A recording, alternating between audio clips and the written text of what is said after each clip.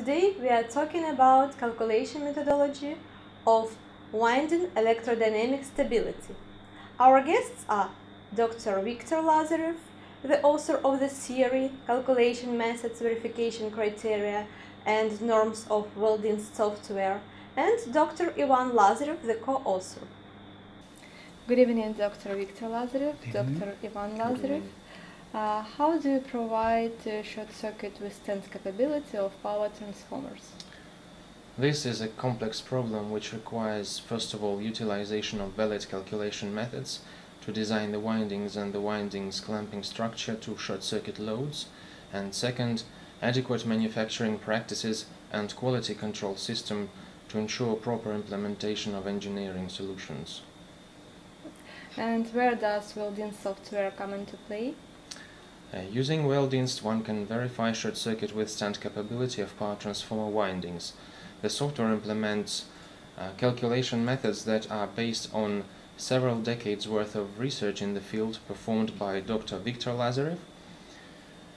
Within the coverage, the developed theory does not contain any empirical coefficients or dependencies, and thus there are no limitations on the values of the parameters of the windings under consideration.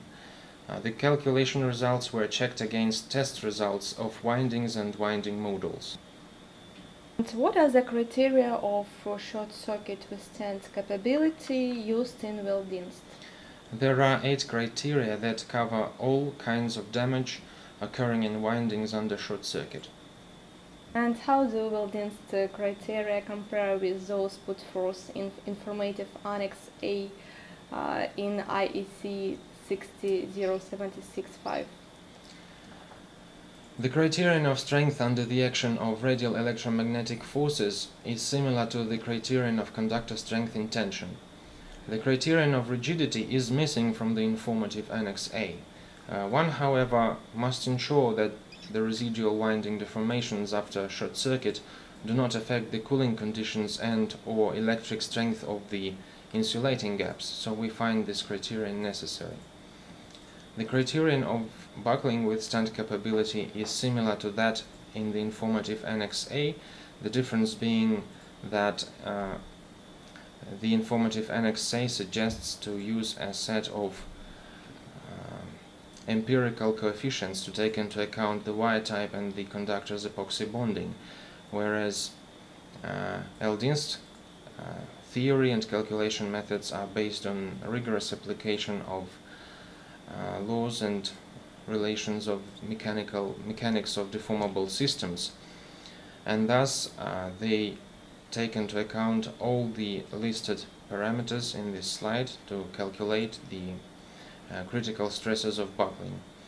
The criteria of conductor strength in bending are totally different from those in the informative Annex A because the latter are internally inconsistent. In this slide are shown the criteria, the formulas 4 to 6, and obviously the respective deformations occur simultaneously.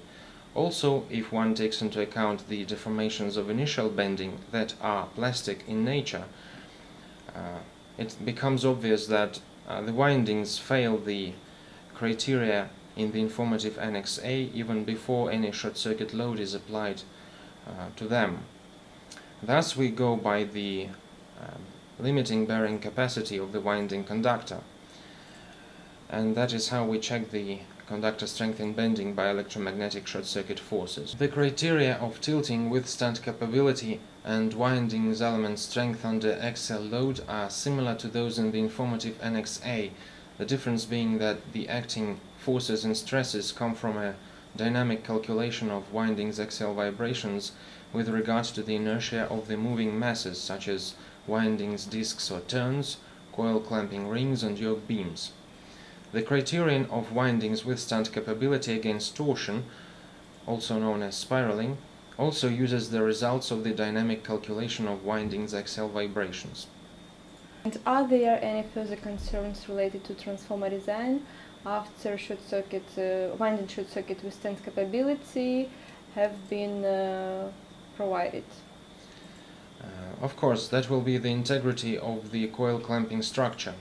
WELDINST calculation produces the maximum forces acting from the windings onto the clamping structure, and these values are used further in the strength analysis of the clamping structure using a 3D finite element method calculation. And you have mentioned quality control. Can you please elaborate? Stringent quality control is indispensable if one intends to manufacture a short-circuit safe transformer.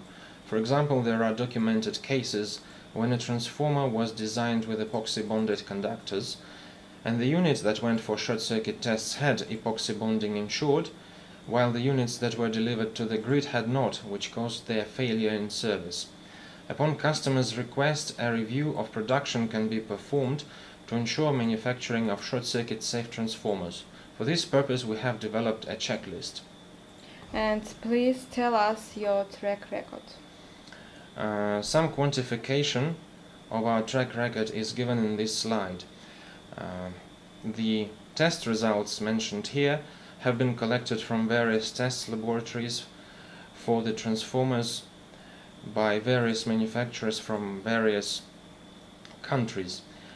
Such transformers also differed in active part design and materials, staff qualifications and skills, manufacturing practices and technologies, and such differences notwithstanding, there is a match, 100% match between the calculation results by our methods and the test results of such transformers, which attests to the validity of the theory behind WELDINST software, calculation methods, verification norms and criteria, and also it verifies our approach to the strength analysis of the clamping structure that we perform.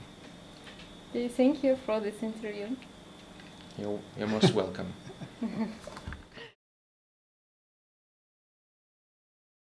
We hope this interview was useful for you. If you need more information, please contact us any convenient way. Have a nice day.